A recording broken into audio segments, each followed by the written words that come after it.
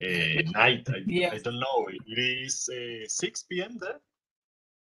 Yes. Yes. Okay, It's so 6.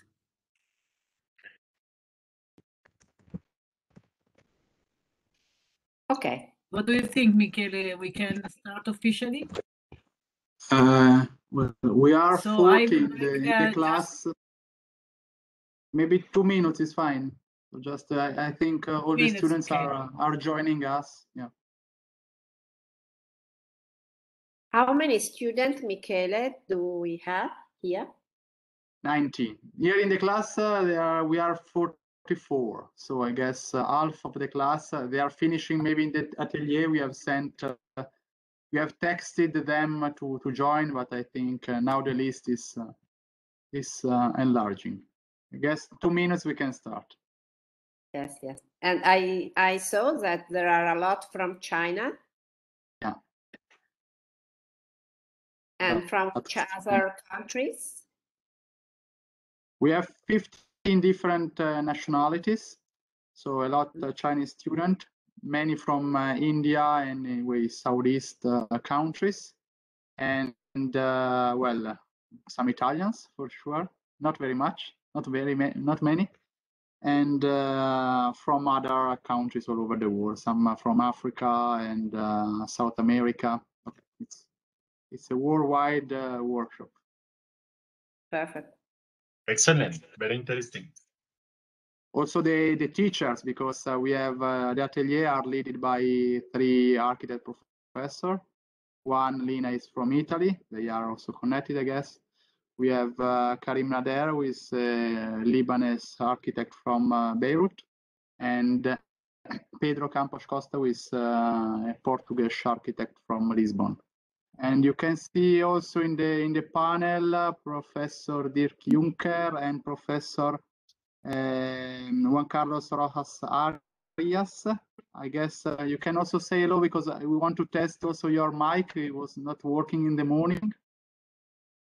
Juan Carlos, can you hear us? Hi. Okay. Can you listen to me? Yeah, we can. Yeah. Fine. Great. Hello, everybody. Hello. Nice to see you. And also from Brazil, Fabiano Lemes, our colleague in Politecnico di Milano. He works a lot on SDGs. He's Italian, okay. I'm now a bit Italian. Italian. And he works a lot on SDGs. So I hope that we can share also his methodology with Rafa and Metro Hub initiative very soon. I'm looking forward to the session today. In terms of time, how much I will have for the presentation? But we plan almost in total 40 minutes. So you can balance if you would like to have also some question and answer. I don't know if students are, so today is the first day of the summer school. So I don't know if they will be so proactive to make questions. Probably at the end of the 2 weeks, they will be much more aware about how to use SDGs. But in total, I guess 40 minutes. I don't know, Michele, if it's right. Yeah, it's perfect. I think we can. Yes. Well, yes. Yeah. Well, I will try to take 30 minutes for the presentation and maybe leave 10 minutes at the end for questions and answers. I hope participants are not tired because I know that you started early today, so I hope to be as much as dynamic as possible. I hope so. Okay, I think Sarah, we can start. We are more than 70 in the class, so we can. I guess we can officially start with our first lecture.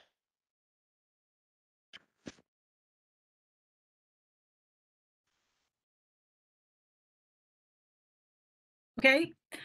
I would like just very quickly to welcome Rafael Forero tonight here in this virtual space, which belongs to Politecnico di Milano, but especially to Piacenza campus, where we are holding a master program in sustainable architectural landscape design. And we are starting, this is the introduction lecture, we are starting a summer school where the contribution by Rafa Forero is very crucial, as I mentioned in the morning, because somehow he provides us with a kind of cultural and ethical frame for defining strategies and design proposal for different sites within a very specific and local context, the Piacenza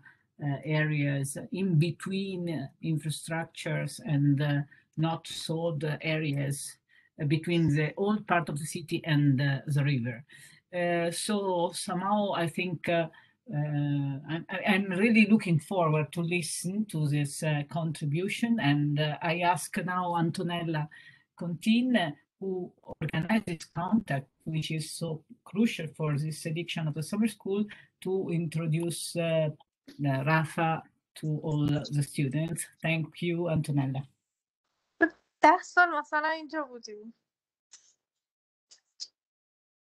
Thank you very much, Sara. Thank you very much to all my colleagues and in particular Michele to organize this event this night. For me, it's a pleasure to host in the space of Piacenza campus the intervention of Rafa Forero as representative of Metro Hub initiative.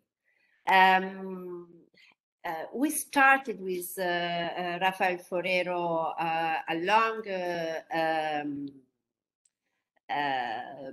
we joined together a lot of initiative, workshop, seminar in different part of the world, trying to spread the idea that it's possible to territorialize the SDGs.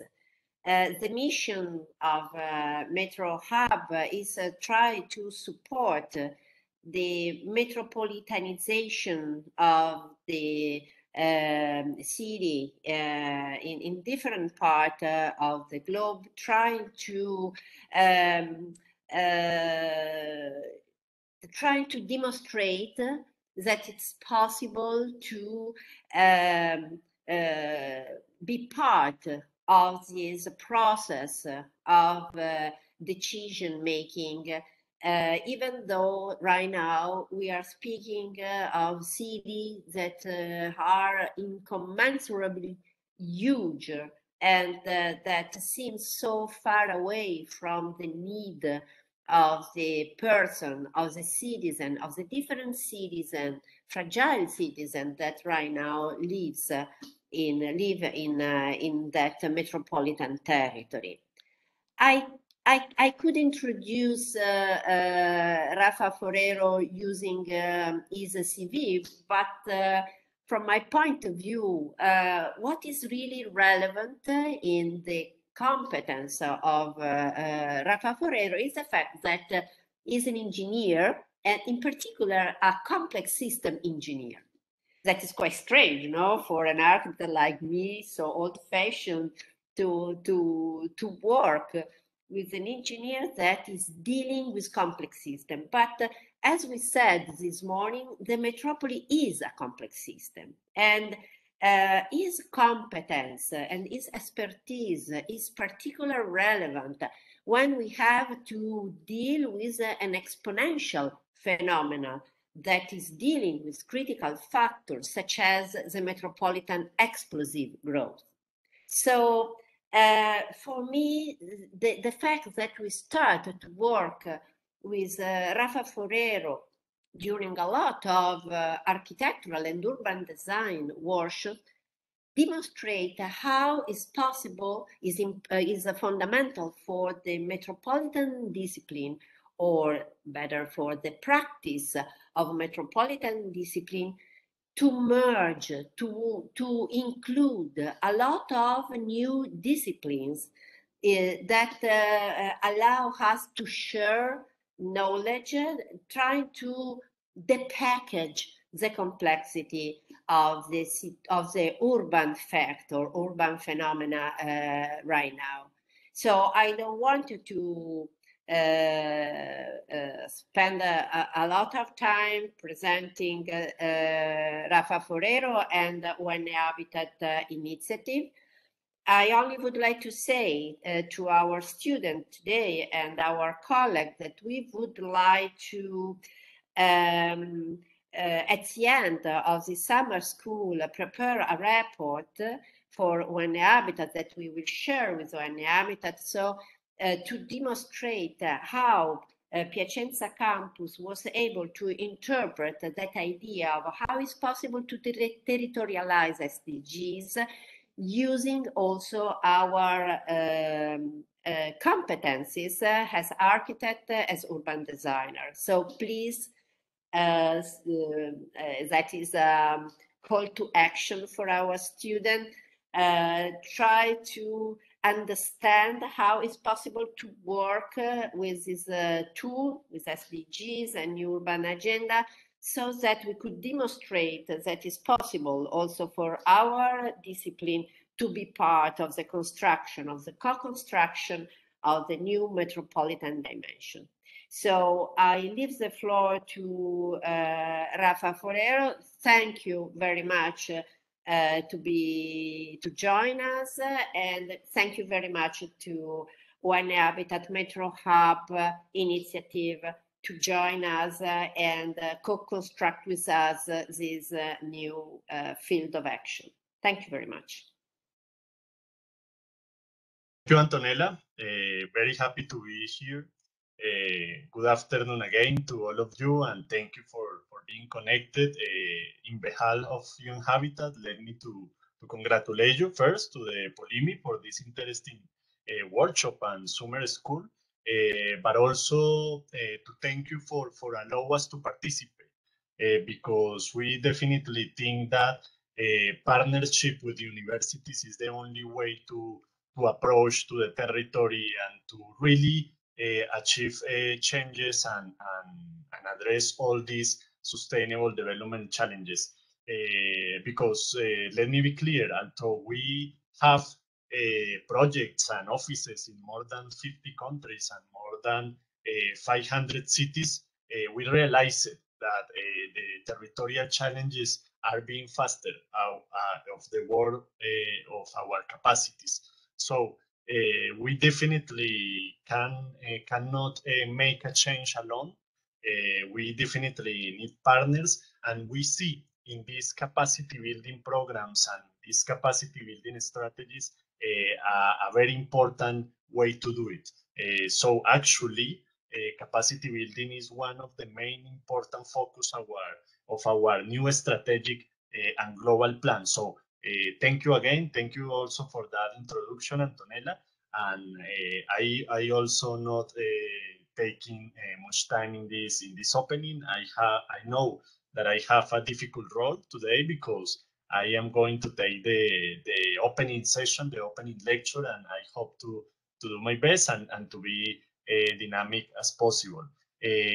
Let me to warning you, because today I will say some things that could be polemic, but I think that is the idea. I want to encourage the debate and also present some evidence and some recent data that we have from the agency. So I will start to share my screen, and please confirm if you are seeing my presentation.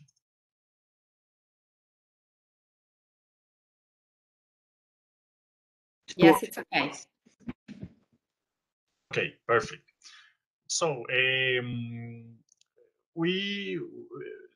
I have called the name of this lecture as Territorializing SDGs in Metropolises, and of course, taking the title of you had for the summer school, which is towards a more just, green, and healthy future, and that is also a very interesting title because it corresponds with one of our most recent reports that we will talk about later. So let me start. I will share with you today 4 important points, and this is the first one. The first one is sustainable development challenge are of course global, but also they are metropolitan. And let me to elaborate in that statement. We of course all know that we are living in a urban world today. More than the 50% of the urban population live in cities. We see this figure and these numbers all the days. Exactly, the 56% of the global population is living in cities, which is about 4 billion people, which is of course a considerable number. But the main question is how this will be in the future, and mainly how will this be at the end of the century? How many people will be living in cities, or where will be living these people at the end of the century? And also how will be those cities? Because of course we know today how many cities we have, but we don't know in all cases how are those cities. So we are starting to answer those questions, and also to exploring some projections on how will be the global population and at the end of the century. And there are some initial hints that tell us that at the end of the century we will be at least 10 billion people. The global population will stabilize in 10 billion people approximately, and in that year and in that time, the 90% of that 10 billion people will be urban. So we will have at the end of the century, we think, this is a hint, of course, a projection, but we think that we will have at least the double of the urban population of today. So you can start to imagine the challenge of having the double of the urban population in cities and in metropolis in the near future, in the coming decades. And of course, if we are saying that mainly of the most of the global population is living in cities, we need to realize that there is a strong relation between cities and sustainable development. And this is not trivial, but it is a relation that you need to explore and to start to understanding. For instance, you can take the SDG 11, which is the one related to sustainable cities and communities, and you can explore in all the different targets of the SDG 11 different relations with another relevant targets in another SDG. So a first picture tells us that the cities and that the sustainable urban development is related with almost all the different sustainable development goals. And this is not difficult to understand. We have here some interesting relationships with, for instance, the SDG 11, which is about the SDG 1, which is about no poverty, or the SDG 2, which is about zero hunger, or with gender equality, clean water and sanitation. And of course, you can start to think that we will not achieve effective climate change, for instance, if we do not improve transport systems in cities, or to protect and safeguard natural heritage. And of course, for instance, we will not achieve sustainable cities if we do not pursue the ideal that all people have the same rights to economic resources, for instance, or access to basic services, or ownership of land and other goods which are related to SDGs 1, 6, 2, 7, 12, 8, and so on. So in short, we know that if we do not care for sustainable cities, maybe we will not achieve sustainable development as a whole. So we need to start to exploring and to find how are these cities today. And the first result that we get in exploring that is that the urban world is really becoming a metropolitan one. So we live in a urban world, of course, as I said at the beginning, but this urban world is mainly metropolitan. And you have this, you have here the map in the world, where are and which are the principal metropolises of the world. All the blue dots that you see in the map are corresponding with metropolises. And of course, of different sizes. You can see in the map metropolises, the common metropolises, or the common idea that we had in the past on metropolis, which are large and big metropolises, or as we call it today, the mega cities, which are cities with more than 10 million inhabitants. But of course, we have another size metropolis in the world, which are actually the mainly group. You can see in the map that the most of the points correspond with metropolis to 300,000 to 1 million inhabitants, and on other group of metropolis, which is 1 million to 5 million inhabitants. So the world is becoming a metropolitan world. The urban world is becoming metropolitan, but also a diverse, a complex size metropolis as well. Of course, you can see as usual and as we know it before, that all the majority of this metropolization process is taking place or took place at the beginning at regions as Europe and North America and some part of Asia, and today they are increasing in regions as South America, Africa, and other parts of Asia. When you see this proportion in continents by regional prominence, you can see, of course, that Asia Pacific is leading this growth, because the 56% of the metropolitan population is located in Asia Pacific. And of course, the region accounts for more than 1,000 metropolis. In total, let me to go back here, because I don't say something important. In total, you have here almost 2,000 metropolis, 1,934 metropolises around the world in total. But you can see that Asia Pacific had most of the half of them, 1,038 metropolises, and the other regions are more similar in terms of metropolitan populations and number of metropolis. For instance, you can see in the graphic, you can see a similarity between Africa and Latin America, both in metropolitan population and in the number of metropolis. For instance, in the number of metropolis, Africa has the 255 metropolis, while Latin America and the Caribbean 215, very similar numbers. And also Western Europe and other states, and let me to clarify this, because we here are using the regional grouping of the United Nations, which not necessarily correspond to the geographical continents, but to the distribution of the UN General Assembly. For instance, you have one group for Africa, one group for Latin America. Europe, you have divided into principal groups, one for Eastern Europe and another for Western Europe and other states. And those other states, we will see this in more detail after, but these other states correspond with North America and Australia, because this distribution is more related with socioeconomical and political conditions than with geographical, of course. And you have another group for Asia and Pacific without Australia. So, but this is almost the general distribution of this metropolitan group, metropolitan growth about around the world, no? And this is not only the situation for today, but this will be also the situation for the future. Our most recent projections tell us that the metropolitan population will be continue growing and rapidly.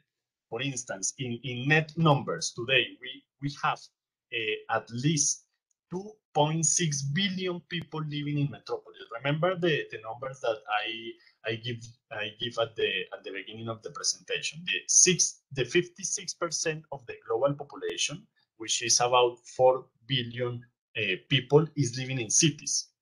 A turn within that 4 billion people, 2.6 are living in metropolitan areas, in metropolises, in urban agglomeration. This is almost the 60% of the urban population, or a third of humanity. So a third of humanity is living today in metropolises. But in the next 15 years, more than 1 billion additional people will live in this kind of cities. So this comes to us in a general idea or in a general insight, which is metropolises are becoming the most common typology of cities, of human settlements in the 21st century. You can see there in the graphic of the right the proportions in the next 15 years. For instance, metropolitan cities in 2035 will represent almost the 40% of the global population. That is much larger than the population living in other kind of cities, let's say no agglomerated cities, small cities and towns, which will correspond to 23.5%. So these are not small numbers. I mean, we definitely can, from evidence, can respond this assessment that metropolises are the main typology of cities in the 21st century. And of course, we are starting to think how to approach metropolitan dynamics from SDGs. And this is a work that we started with Antonella and with the Polimi team, I think 2 years ago, before the pandemic. We started to analyze SDGs, the different goals, the different targets of the SDGs, and try to extract we call it keywords and related concepts, which are, I think, the philosophy, the essence between SDGs, between the targets, and try to shape some metropolitan realities and metropolitan dynamics from those SDGs. You have there some or a couple of examples. For instance, from SDG 1, of course, we can extract poverty as the keyword and some related concepts as extreme poverty, social protection, economic resources, basic services, resilient, and try to shape some or to represent some territorial realities through those related concepts and keywords in order to have a more general or abstract or mapping idea and how to link these sustainable development goals and the challenges that territories and that metropolises. I am not to take much time to explain this, but you can, of course, access to this handbook, and these articles in the link that I put in the presentation. I suppose that you will have access to this presentation before, and you can, of course, refer to all the resources that I will show you through. I will advance in the presentation. So that was my first point. Of course, the development challenges are global, but also are metropolitan. So the second point is we live in a world of small and intermediate metropolises. And I think that we can start to be in polemic here. And to start to understand what are referring as metropolis, we have to understand metropolis from their geography, reality, from the territory. What is the metropolis of the 21st century, and what is the difference between the metropolis of the century and the metropolis of the past? And as I said before, in the past, when we hear about metropolis, we mainly imagine big cities and large cities, but really today we can say that metropolis are referring not to a population numbers, not to a political geography, but to a functional geography. So, of course, there are several ways and concepts to understand metropolises around the world, and they also depend on legal, cultural, administrative, economic context. But we can have like a general agreement saying that metropolises are cities, of course, but cities that are related to this proximity or these surroundings that we call the commuting zone, which is, of course, suburban, peri-urban, and rural territories around the city that are connected. that have some kind of territorial interdependencies. These interdependencies, these linkages can be economic, can be social, or can be, of course, environmental. But the general characteristic of the metropolis of the 21st century is that are connected cities. This is the map that you saw this morning, the metropolis of Milan and all the surrounding, for instance, Piacenza, Parma, and so on. And you can, of course, start to extract some linkages between the territory. We can see also this maybe more clearly in these political maps. This is a reality that happened in all the world. We can see here three different examples on the functional geography of the metropolis. First one, we have a metropolis in Colombia, which is Bucaramanga, the metropolitan area of Bucaramanga, which is a small metropolis, 1.2 million people. And you can see that the territory, the urban territory, surpassed the political local boundary. And that is the main characteristic of the metropolis. We call it this statistically of the city proper, the center of the city, the most local division, which is the yellow territory in the maps. That is the city proper. And one characteristic of the functional geography of this metropolis is that all metropolises already surpassed that city proper. You can see it in Delhi, for instance, a mega city, approximately 30 million people, but you can see it also, for instance, in Port Elizabeth in South Africa, another small metropolis, about 1.5 million people. All those different size metropolis have the same territorial and geographic characteristic, which is that the territorial dynamics surpasses the city proper, the more local administrative division. So definitely we from UNHABITAT are trying to promote this insight of we need to change from a political geography to a functional geography. We need really to stop to understand cities on how they were divided in the past, and to start to understand this and how they can be used in the future. Because at the end, citizens don't care how cities are divided, but they care how they can be used and how cities can, of course, offer opportunities and development and quality life context. So, leaving the definitions behind, let's explore some more detailed numbers. So we have done from almost 2,000 metropolis, only 85 in the world are big or large cities, which are the red dots in the map. You can see the red dots correspond with a metropolis with 10 million or more, which has a total of 34 today. And then you have the orange dots, which correspond to metropolis of 5 to 10 million of inhabitants, which has about 50 or so on. In total, you have only 85 metropolises with more than 5 million people. The rest of the almost 2,000 metropolises are really small metropolises. So in the opposite that we think or we thought in the past, the war is not becoming a war of big cities.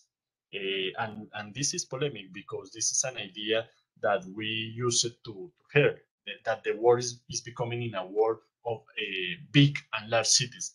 The evidence shows us the opposite. The war is becoming a war of small and intermediate cities and metropolises. And this will be the same in the next year. By 2035, there will arise only 14 new megacities, while 450 other size metropolises. So in the 2035, we will have almost 50 megacities, but all the other cities will be small and medium metropolises, and this will be a common characteristic of all regions in the world. not only Europe and North America and Asia, but all regions in the world will have the same characteristic and the same distribution. Of course, that the war will occur mainly in Asia Pacific, and I said before, but also Africa and Latin America and the Caribbean are some regions that have some opportunity of growth in the next years. Regions as Europe and North America are almost stabilized in both population growth and also urbanization and metropolitan growth. This is, we saw some global trends, but we have now some zooming in Western Europe and other states. You can see in the map what I told you before, that in this group we consider not only Western Europe, but also Canada, USA, and Australia. And this is mainly the general distribution of this group. 325 metropolises, only 3 metropolises with more than 10 million inhabitants, which are London, New York, and Los Angeles. Then you have 11 metropolises between 5 and 10 million inhabitants, and you have 18 metropolises between 1 and 5 million, and 231 metropolises between 300,000 inhabitants and 1 million. You can see also there the countries with more metropolises, which of course means that they are countries that have a polycentric system of cities, which are USA with more than 100 metropolises, almost 150 metropolises. And then you have Italy in the second place with, I hope this will be right, you can correct me at the end, but I think that you have 32 metropolises, then you have UK with 28, and so on. And at the right of the slide, you can see also the graphs with the population growth and with the metropolitan population growth, the average annual growth in the coming years. And you can see that, of course, the net of the numbers will increase in almost 50 million people in the next 15 years, but the average, the annual average, is decreasing, and it's decreasing fast. So the last between 2000 and 2020, this group have an annual average of growth of 1.25, and in the next 15 years, this will be less than 1%, so 0.77 of annual growth rate in Western Europe and other states. So, of course, in net numbers, the population is still increasing, but in percentage, it will be decreasing and faster. So this is, of course, insight or a hint that the population growth is stabilizing in the mostly of the world, but of course, mainly in this region. So that was my second message, or my second point. The world is becoming a world of intermediate and small metropolises, and not a world of big cities. So the third message, or the third point, is how metropolises and how can these kind of cities overcome global crisis. And I think that, of course, we have some hints with the COVID-19 pandemic. Because we realized it and we saw that global crises do not recognize political boundaries. So nor the pandemics, nor the climate change, the migration, the declining of democracy, and neither of those recognize political boundaries. The COVID-19 pandemic advanced without caring for municipal or regional or national boundaries, and of course, one of the most important lessons that we had from the COVID-19 pandemic is that no city and no country can overcome this crisis alone. So, of course, that we need to work together. We need a new governance approaches based on cooperation, on collective action, of territorial integration to overcome this kind of crisis today. The pandemic, of course, the negative impact of the pandemics are decreasing, but for instance, they are increasing another negative impacts or another sustainable challenge, such as climate change, for instance. We took, and to try to understand this in a more detailed way, we took a sample nearly of 200 governance arrangements around the world in 80 countries, where local, subnational, and national governments worked together and intervened during the COVID-19 pandemic. And the principal result of this analysis is that metropolitan governance played a facilitating role, serving as a hinge, for local governments and subnational governments working together. We saw that in those places where metropolitan arrangements were set at the beginning of the pandemic, the actions to address the COVID-19 get faster to a more extended population and more extended territories. So those cities where metropolises worked together could address in a optimus way the pandemic and their negative consequences. All these analysis and all these results are published in this report, which I said before correspond to the title of the summer school, Cities and Pandemics Towards a More Just, Green, and Healthy Future. You can download it for free in our webpage. There is the link. Also, you can also refer to these materials. And the important lesson from this is it's different authorities at different territorial scales must recognize the need for more integrated, cooperative, and multi-level governance approaches. Of course, emphasizing on flexible and innovative institutional and financial and planning and legislative frameworks, but of course centered or focused in this notion of working together, of cooperation, and of collective action. So this is my last point. I hope to don't be boring you. What are the lessons at the end? What are the lessons for this decade of action for implementing the SDGs? And remember that in September 2019, the Secretary General of the United Nations called this last 10 years from 2020 to 2030 as the decade of action to achieve SDG. And these actions means local, national, regional, and global action. So any of us can contribute to achieve the SDGs. So how can we do it? Let's see some lessons from the pandemic and from the recent metropolization process. The lessons are 10 and are divided in three main categories. The first one is the governance lessons, which correspond to three different insights or ideas. You can see it there in the slide. The first one is about, of course, cooperation.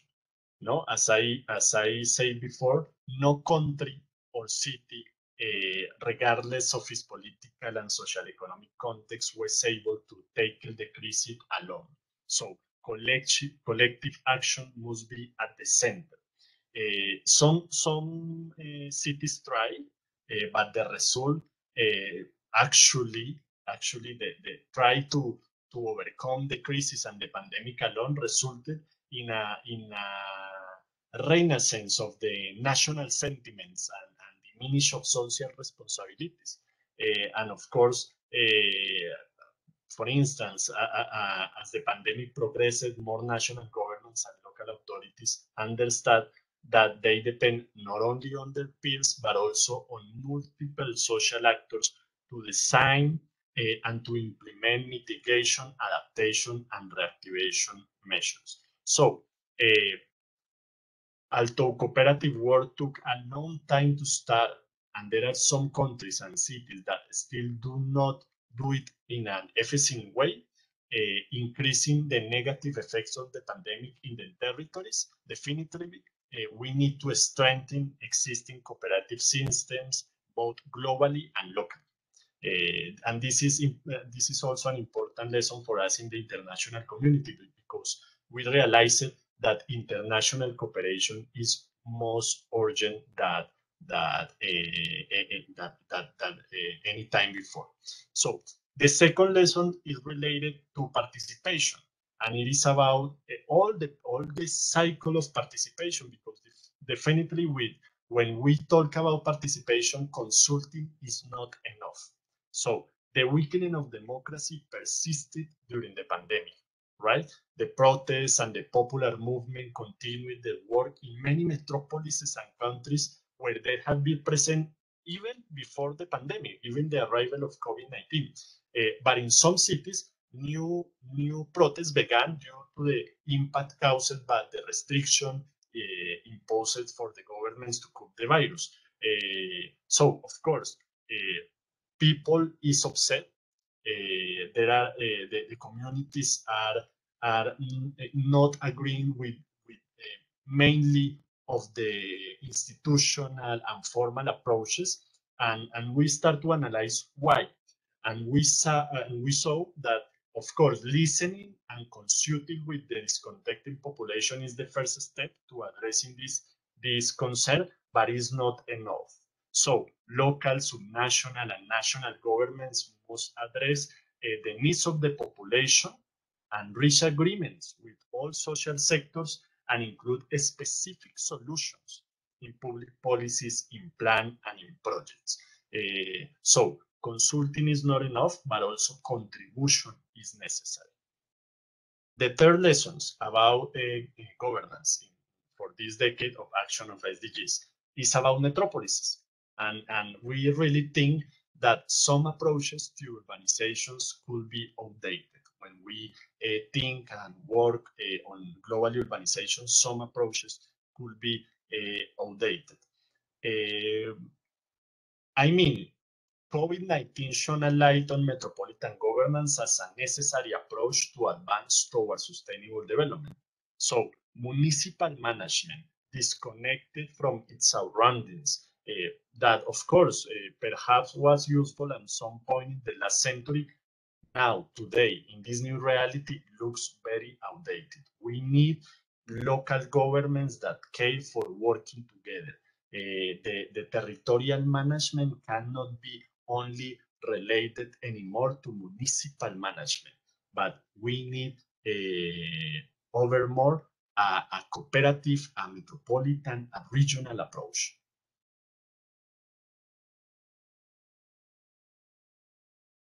Next group of the lessons, the policy lessons, and these are very interesting as well. And the first one is about inequity. The most affected people are still the same. So women and girls, children and youth people, the elderly, the disabled, the poorest people, including those living in slums in many countries around the world, and in informal housing in cities of developing and less developed countries. The most vulnerable communities were the most affected by the multiple crises unleashed by the pandemic. So, for instance, violence against women and girls increased during the long quarantines, but also children and youth without internet access were unable to continue studying from home. Of course, this is also applying for rural and disconnected communities, where the economic sustainability were putting in a edge from the pandemic. So actually, all these affections in the more vulnerable population of the world caused a setback in the partial achievements of the SDGs reached before the pandemic. So even some UN reports calculate this setback in 2 or 3 decades in some specific topics as education, poverty, and health. So definitely we need care about the most affected people, the most vulnerable population. So COVID-19 showed that it is urgent to put greater emphasis on reducing socioeconomic inequalities around the world. if we want to build more sustainable societies, of course. And we in the international community most definitely find formulas to a more equitable distribution of wealth and economic resources. The next lesson, about the fifth, about prosperity. We need multidimensional visions for urban development. So at this point, after the pandemic, or in the last stage of the pandemic, governments of all levels are reviewing their medium and long-term development vision because the negative effects of COVID-19. So international organizations, UN, OECD, and others have been emphatic in highlighting that those visions, those new development visions, must mainstreaming principles included in the global development agendas. For instance, solidarity, responsibility, cooperation, and collective action. And of course, we need also multidimensional visions of prosperity, not only economic prosperity, as prosperity was also understood in the past, but also multidimensional visions that care about environment, that care about quality of life, that care about planning principles, and so on. So we need multidimensional visions. The next one, digitalization. Definitely, this is very interesting for me because we found that on digitalization, we should definitely be cautious. So, of course, that COVID-19 means a new impetus for the digital revolution at that metropolitan, local, national authority use the virtuality as a new reality. But the reality is that millions of people in different parts of the world could not achieve or could not access to those digital means because actually children and young people do not continue their classes, companies went to bankrupt, and people lose their incomes due to not being able to access remote work modalities, and some public services or even were suspended because not all cities were prepared to address this new digital revolution.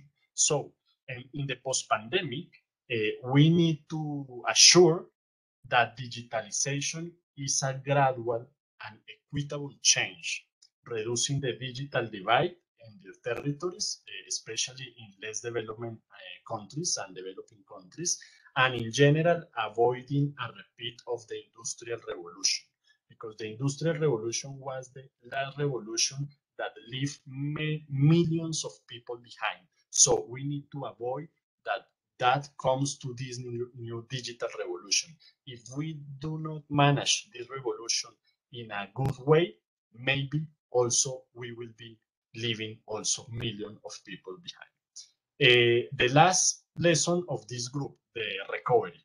Metropolises will change the future. Definitely, and you maybe hear this all days that cities and local governments are in the front line of the response to the COVID-19. And of course, they have had the highest number of positive cases and the highest negative impacts. But it is also well known that metropolises are engine of productivity, attracting thousands of people searching for new opportunities. So their accumulation of social capital makes the metropolises engines to generate ideas, knowledge, and innovation. So when well managed, can accelerate the production of sustainability solutions. If we learn to manage in a good way all the inputs that metropolises offer to us, we can definitely find hubs of sustainable development in those kind of cities. So in this sense, I like it a lot to promote and to recover this idea of Antonella on a new metropolitan discipline, but definitely a new discipline that understands cities from the linkages and the interdependencies with the surroundings, and that a discipline that train urban practitioners and decision makers around these principles is definitely essential for an effective recovery that allow us to build back better, but also to shape healthier, greener, and fair urban futures, right? And the last slide, and I promise you that I finish here, are the more SDG related lessons, which are also three. The first one is about SDG territorialization, the subject that brings us together today. Subnational levels are key for advancing sustainability. So we saw it before, right? With the data and with the numbers. Metropolises are becoming the most representative type of city of the 21st century, to the extent that they concentrate more of the global population and 1/3 of humanity. So we need, of course, or we know, of course, that the quality of life of many millions of people is depending of a proper metropolitan and regional management.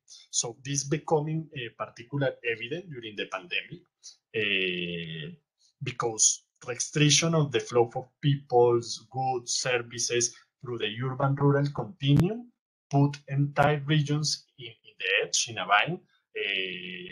Many people could not access to food or to provisions or to the regional and country and global economic markets for avoiding these flows between cities and metropolises and their surroundings. So we need to review medium and long-term development visions for the post-pandemic, but also this review sets an ideal scenario for the territorialization and for increasing the profile of subnational and metropolitan governments in sustainable development. The next one is about the new urban agenda. Maybe you have heard before about the new urban agenda. The new urban agenda is mainly about city diplomacy. And the lesson here is that city diplomacy is key for the future of multilateralism. Of course, that direct cooperation between cities, the exchange of knowledge and lessons and feedback on urban policy implementation were very useful during the pandemic. But also the articulation with other levels of government, including the national level, which is actually the natural level for multilateralism and for international cooperation. But we know that traditional multilateral organizations should include international network of cities, international networks of subnational governments in global decision-making scenario. This was definitely a lesson learned from the pandemic. Cities working together around the globe are maybe sometimes more efficient than countries working together, okay? And the last lessons is about COVID-19 and about the global impact of COVID-19. And this is the global pandemic is, of course, a very worrying crisis, but it is just a first call for action. So world leaders are urgently calling for a new social contract from the pandemic and a new global deal for a new era. So we need whole of society and whole of government approaches becoming fundamental conditions for achieving those changes and those new social and global deals. So if we do not get a COVID-19 pandemic as a proof that our current development models are unsustainable and require urgent structural changes, then we will not have learned anything from this first warning call at all. So I think that that's this was my 4 points. I hope you are still here, and I hope don't being boring you with this intervention. I get back the talk and the floor to Antonella, to Sara, and to another participants for. I think that more for a questions and answer. I would like also to hear your opinions, your insight. Maybe you can say me, no, this is totally wrong. I don't think that the world is becoming urban or metropolitan. I don't think that we need new approaches for cooperation and for governance. Maybe to share your insights and your reactions to these 4 points. But of course, if you have some questions, I can also try to address them.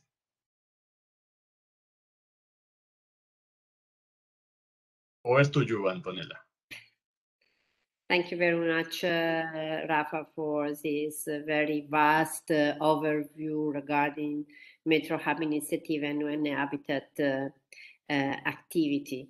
As you can imagine, I have a lot of reaction and question, but I really would like that to leave the floor to my colleagues and in particular the colleagues that are dealing with SDGs with their students and in their courses, and also leave the floor for the student that would like to understand better some issue and some questions that you present. So I don't know if Michele already have recollect some comment or question, or if my colleagues would like to open the dialogue with you. There is an hand by Fabiano, I guess. Perfect. Thank you, Fabiano. Thank you, Antonella. Thank you very much, Rafael, for your very interesting talk. I've got a few thoughts that I would like to hear your opinion on. Oh, my voice is failing me now. And they will probably end up with a question each. The first one is regarding the very definition, and you posed at the beginning how difficult it is to define a metropolis. Now, what is a metropolis? What is a metropolitan region? So the Eurostat talks about city, greater city, functional urban areas, and so on.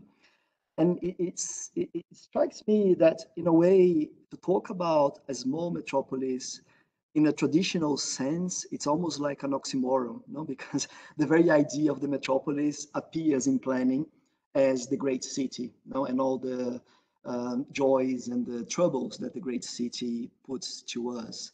And it seems to me that the metropolis, or the bigness within the definition, seems to be going elsewhere to other definitions, like the mega city, mega region, and so on. So I was wondering, if we take a loose definition of metropolis, in the sense that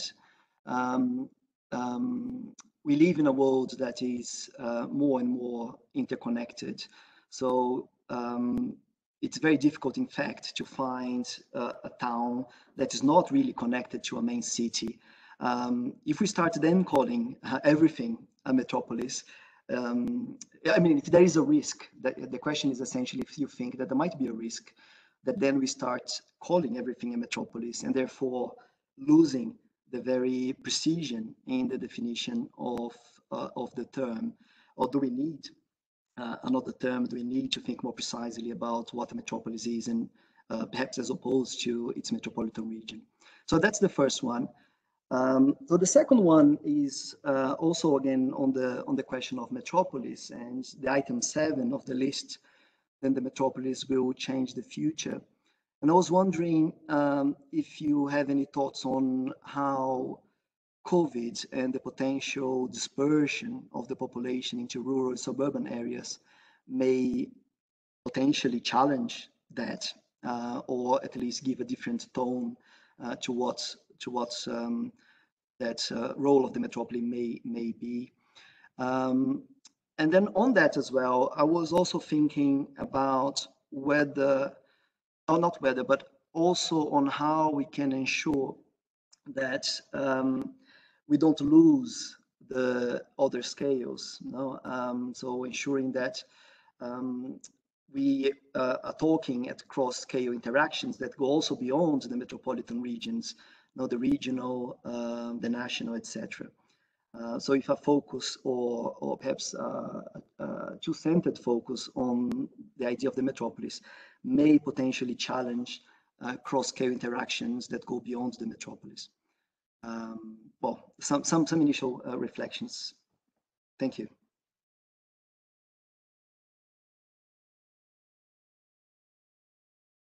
Wow. I don't know if we can take a couple of reactions more, and then I can reply to all of them at the end. I think that there is Sara Protasoni that raised her hand. Okay. Thank you for your very inspiring contribution. I bring here questions and doubts that are very personal and are very strong in this period immediately after the pandemics in relation to the big frame that you have brought here today. And I would like really to hear what is your possible answer to these doubts where I really have problems to find an answer. So for sure, the metropolitan approach is based, and it's something, it is happening, and we have to start to learn.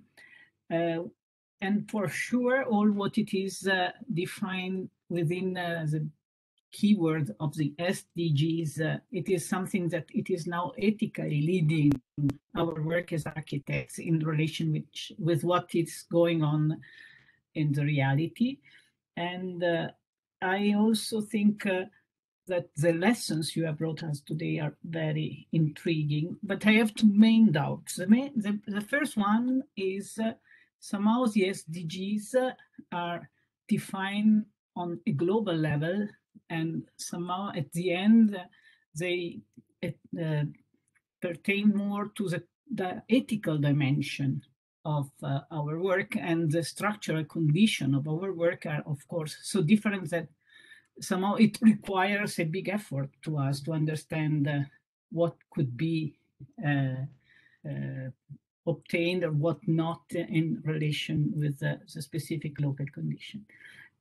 So my first question is, in which way you deal with the fact that immediately the definition of the SDGs and these ethical goals somehow requires a work which is also ending in something that I would define as a political work, which means which actions are necessary to be performed to reach the goal in relation to the structural condition and to also the, as you say,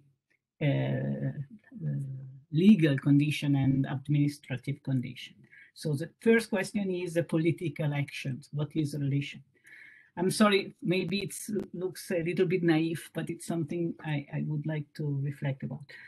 The second question, which became very evident after the pandemic, it is also the question of our technical role within this incredibly large and complex processes.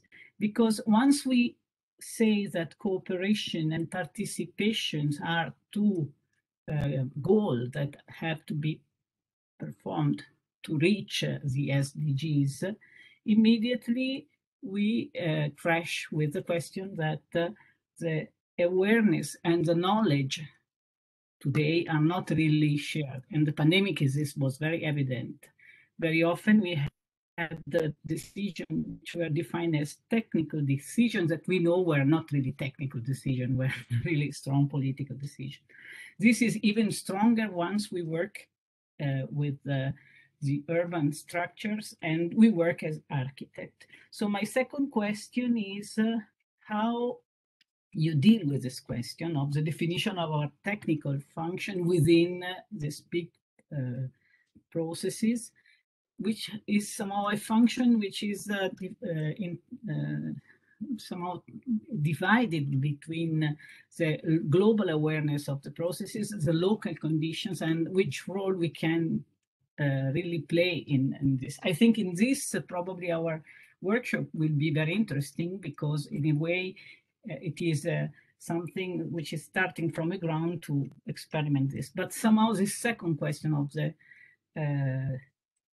technical role of our presence within this process, it is also something I would like to reflect with you about. Thank you.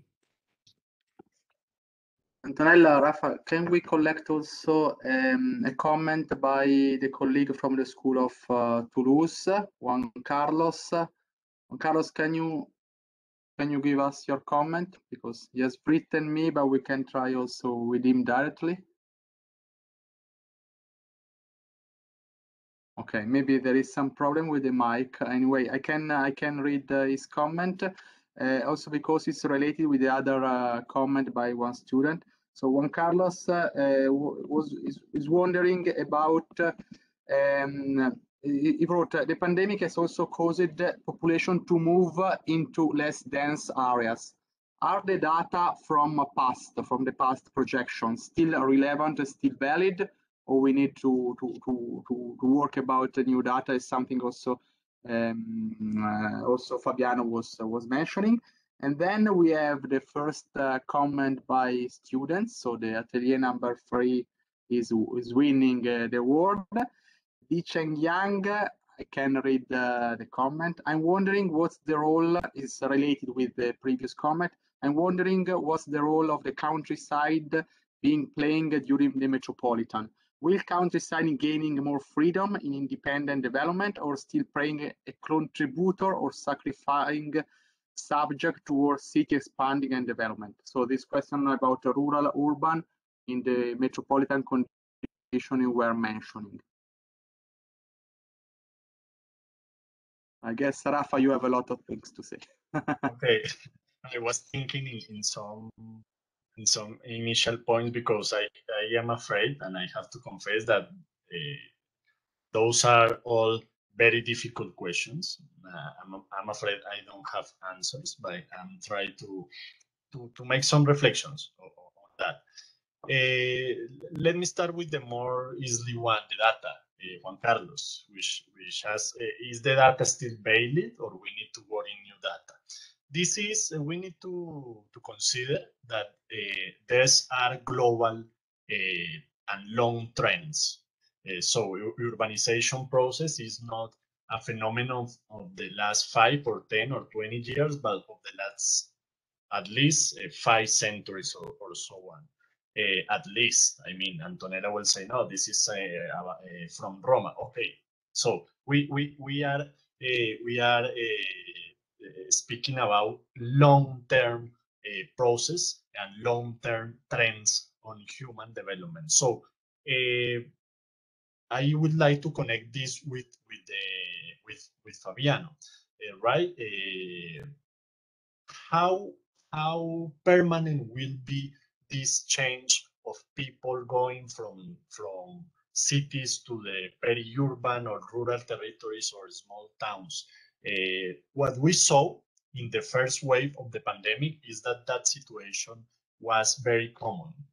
Many people, and I am talking about thousands and maybe millions of people, were going from cities to the countryside. And then when people realize that this will be a reality for at least 2 or 3 years, people starting to get back to the cities. So in the first wave, and this was a global process, in the first wave of the pandemic, millions of people went from cities to the rural territories. But after 6 months, after 8 months, after 1 year, people starting to get back. And this is interesting. And this take us more to what is the added value of cities. We started to think it again on the added value of cities. Why people prefer to be, let's say, agglomerated and let's say, to be exposed to more risks, but they prefer to be in cities. Why? Because definitely cities are a hub of opportunities. I'd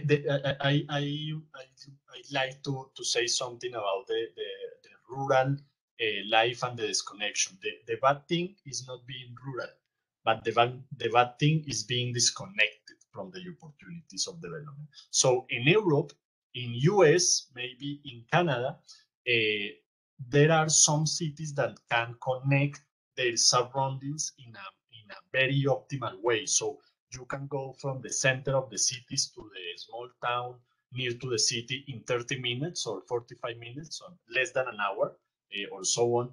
But in the mostly of less development and developing countries, this is not possible. You take or it's very difficult to access to some rural communities and rural territories. The transport is not efficient as in other developed countries and developed regions. So this disconnection presented, and this is an important difference between the developing and developed world, that the developing is more disconnected, and definitely this impact the population dynamics. People and mostly in developing and less developing countries continue to searching opportunities in cities, and they even prefer be exposed to most risks. And I am not talking about only the pandemic, but of course the violence risks, the discrimination risk in cities, that being disconnected in the countryside. So I cannot assure how permanent will be this situation, but I can tell you that this reverted in the first months of the pandemic. People get back to cities, and for that reason, I think that we don't need a specific data in this moment. Maybe we need new data in the next 2 or 5 years to really analyze and to really evaluate how this pandemic, when we'll be finished, if really changed or not the population dynamics and the urban-rural migration dynamics. I suspect that there will be no changes because this already happened in the past. We have going through several pandemics even in the recent past, and always the change was was to strengthen the city before after the pandemic. So and this is also reported in the cities and pandemic study that I showed before, how different pandemics in the recent past have strengthened, have evolved, and have changed the cities. And the result was always the same: more people going to cities. More people going to cities, even with pandemics and other sustainable challenges. So this can like us or not, but this is the global trend, and this is a very long-term trend. I am speaking about a trend of decades and even a trend of centuries. However, we from United Nations used to revisit this global progression every 4 years. This data that I showed you before was from the UN urbanization prospects from 2018. So in next year, 2022, we will have a new data set of world urbanization prospects. So we will check, of course, if these numbers and these projections to the next 15 or 20 years will change next year with the new data sets. But I suspect that there will be not changes, or not important changes in that sense, in the sense of more people going to cities and more cities becoming really a metropolises. And let me to reflect also in this definition of metropolises, which was another question from Fabiano. What is the first, for me, it's very difficult to find a proper definition, even from cities.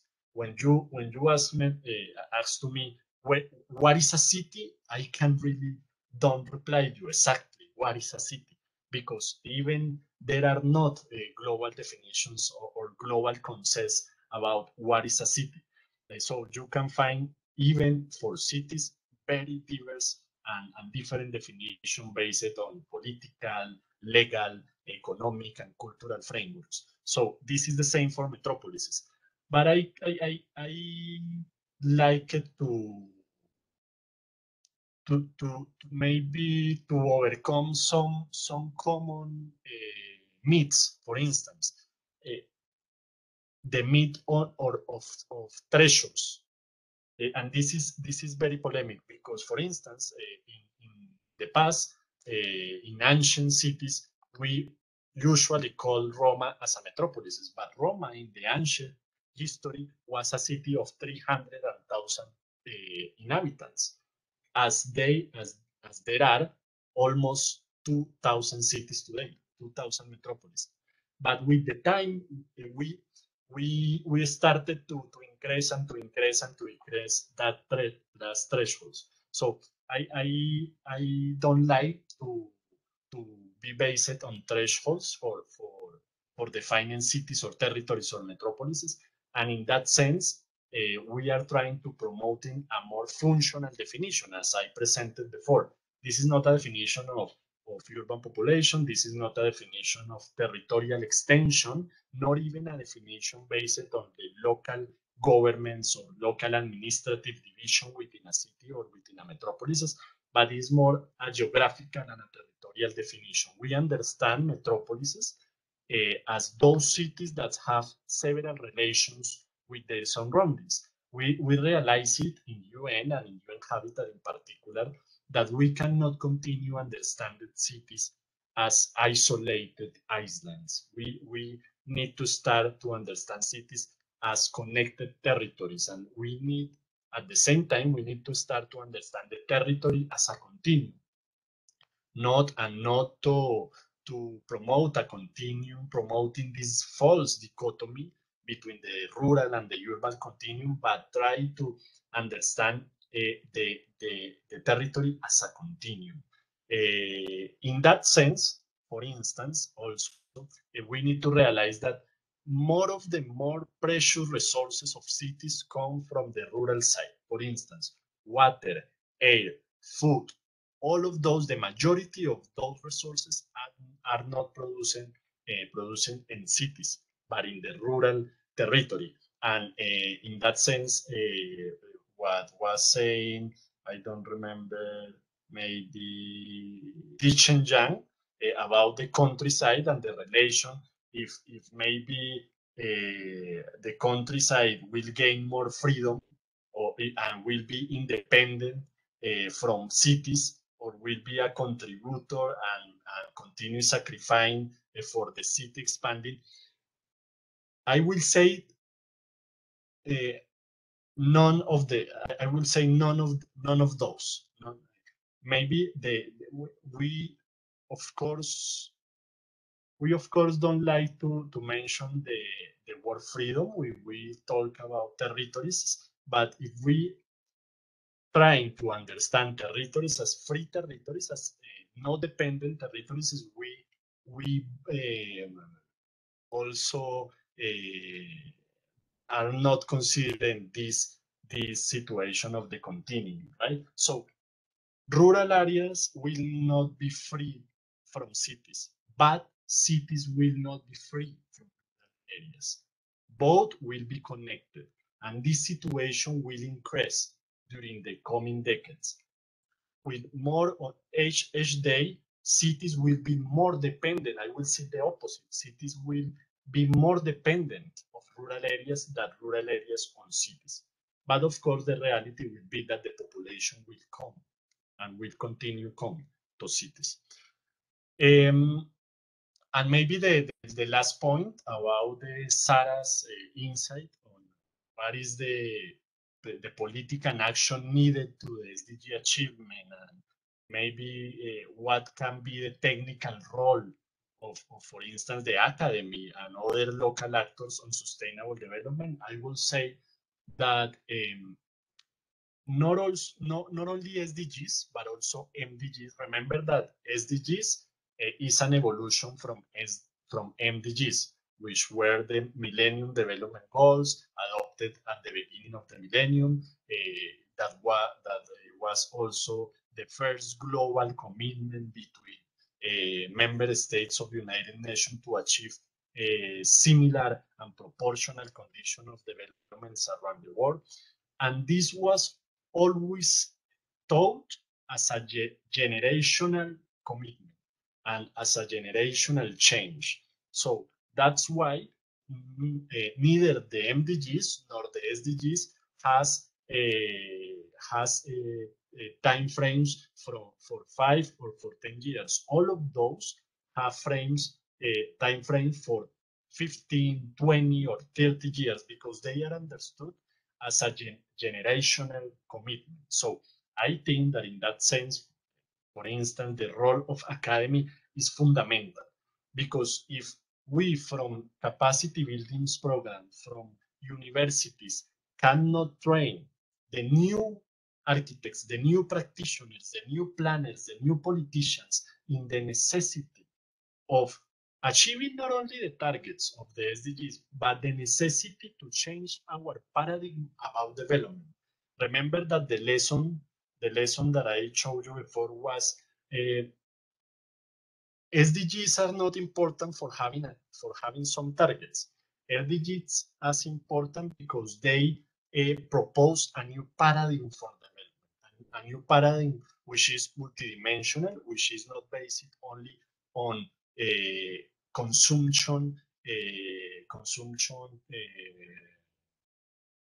practices, but also, of course, on responsibility, of course, on environmental protection. Of course, they are centered not only in economic growth and in people growth, but also in the relation of people with the planet and with the other species that inhabit the planet. So I think that the role of universities, the technical role for sustainable development is to train, is to change the paradigm of new practitioners, of new politicians to overcome really these global challenges and to try to implement new and sustainable models of development.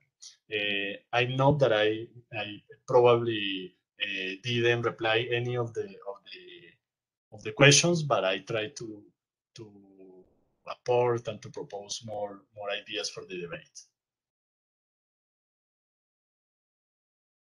Thank you, Rafa. Yes, I have to say that the metropolitan dimension for us is mostly an approach. It's a matter of fact that in a lot of institutions, inside a lot of institutions, they continue to speak about metropolis as a conurbation.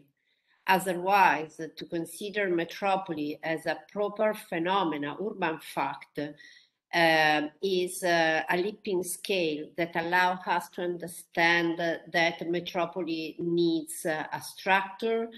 And I think that Rafa said something relevant. Metropolis needs a new social content that is related to a new kind of metropolitan citizenship that need symbols and sign that we can, as architect and urban design, we can mark on the territory. So I really think that as an approach that's not related to a definition, we pass a lot of time starting from Monteria event and in a lot of other situations trying to discuss what does it mean metropolis in Far East country or in Latin American country. And at the end is the metropolitan dynamics that we are facing and we try to represent. So which kind of social content, if architect and urban designer are not able to structure and to give a civic image to that dimension, that means build, I don't want to say a metropolitan identity or a metropolitan genius loci, but a metropolitan awareness. That is something, and that approach, it's something that from my point of view is quite different from the Neil Brenner planetary urbanization, because it's absolutely not generic. And so that is my question for Rafa. How is it possible to produce in the frame of the metropolitan approach and using the SDGs tool, how is it possible to contextualize the metropolitan approach? I mean, how is it possible to use this principle when we are working in Latin America or when we are working in Far East? In Far East, for example, the metropolitan dimension is a matter of fact. The Dakota territory speaks about that urban-rural continuity. That is not the same in Latin America, for example, where nature is so powerful that produce a very strong continuity. So is it possible to contextualize these SDGs according to the different character of the metropolis around the world, from your point of view?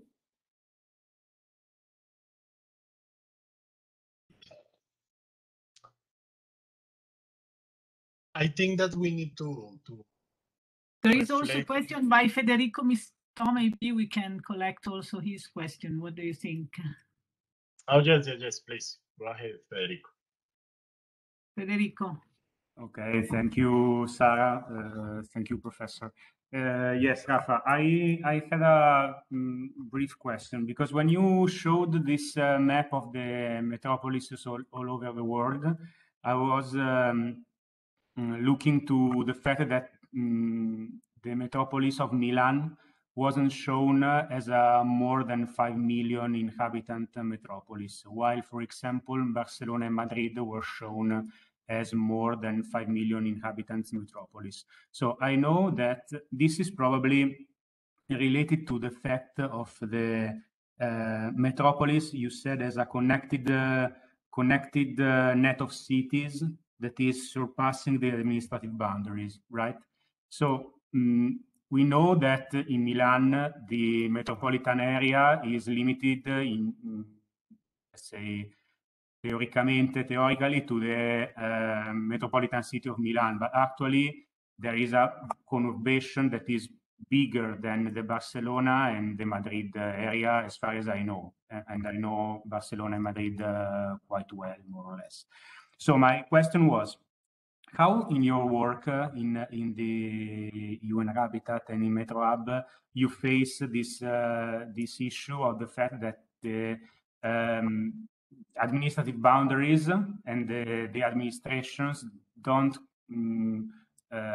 collimate or are not the same as the real extension of the metropolis and the dynamics of the metropolis, as also the professor Contino was saying. So we framed this morning the problem of Piacenza in relation with Milan, Bologna, and Genova and Turin also. So as a center point for all the conurbation of the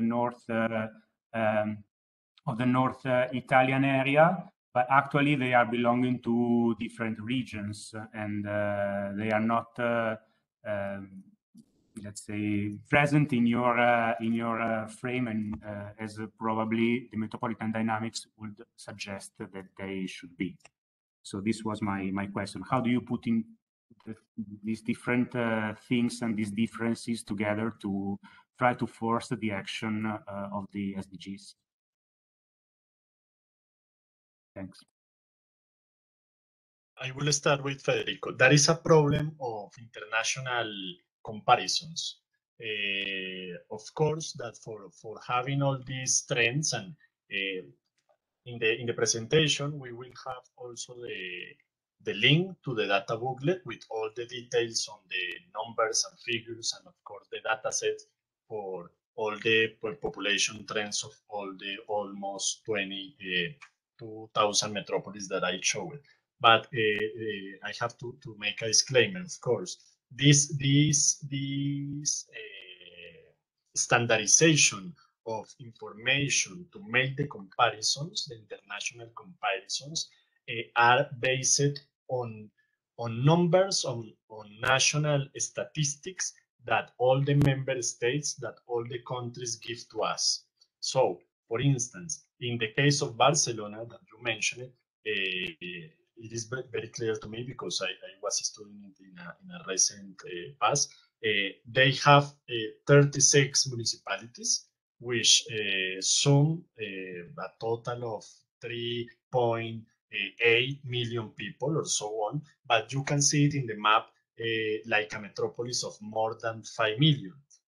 That's why, that is why the national government, the Spain government, in their national census and in their national statistics, understand Barcelona as a metropolitan region with more than 5 million people. So that numbers they give us to our population division, that numbers, and we base it our analysis on that number. So our analysis are based on the official data of all United Nations member states. Maybe, I am not sure, but maybe in the case of Milan, the government of Italy give or understand Milan as a metropolitan city with less than 5 million, no? Which is correspondent with the political administrative division and not with the territorial definition. And that is a problem because in different parts of the world, some governments can understand one definition and another governments understand another definition. So the international comparison is sometimes difficult. But I can tell you that all these numbers so need to be understood as minimal numbers.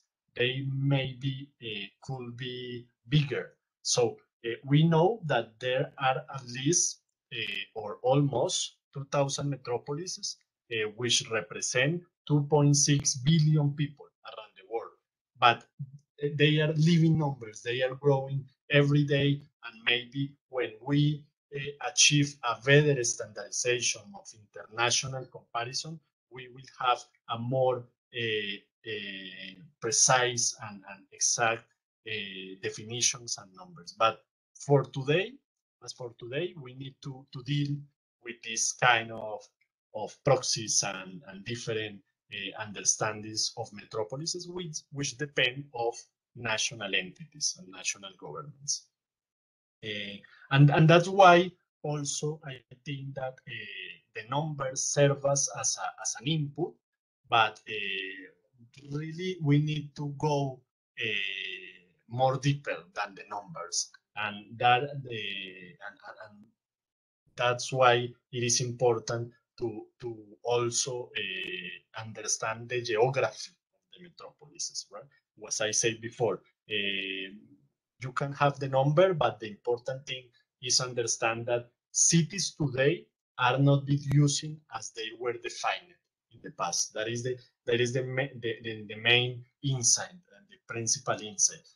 Citizens today, and I refer to what Antonella was saying, citizens today use the different local administrative boundaries without caring about them. So all days around the world, citizens are going from a municipality to another municipality even without noting it. And that is important, and that is what we need to try to manage and to try to achieve. We need to manage territorial dynamics as they are connected and not as they are political divided, because at the end that doesn't care to the citizens, that doesn't care to climate change, that doesn't care to the pandemic.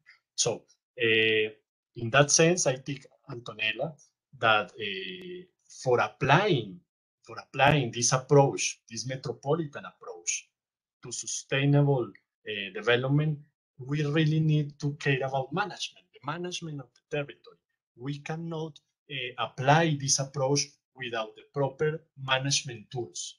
And that's why, for instance, our approach from UNHABITAT is that we need at least some governance tools for that connected realities, some planning tools, some legal frameworks, and some financing mechanisms. At least that 4 categories, because if we don't have planning instruments like plan, project, programs, if we don't have governance systems government mechanisms as metropolitan institutions, councils, commissions, if we don't have legal frameworks to really take in a more proper way the management of the territory, and if we don't have financing mechanisms, we cannot manage that connected reality. So for what we need to apply the metropolitan approach to the sustainable development, we really need tools. We really need tools. We really need tools related with territorial management. And again, I think that universities and that capacity building programs have a fundamental role to play there, because it is the proper scenario to train the new practitioners in those tools. And I think that if we finish it, this course, this summer school, giving to the practitioners some of that of those tools and teaching to how to apply them, we will have an interesting advance in that regard. Thank you.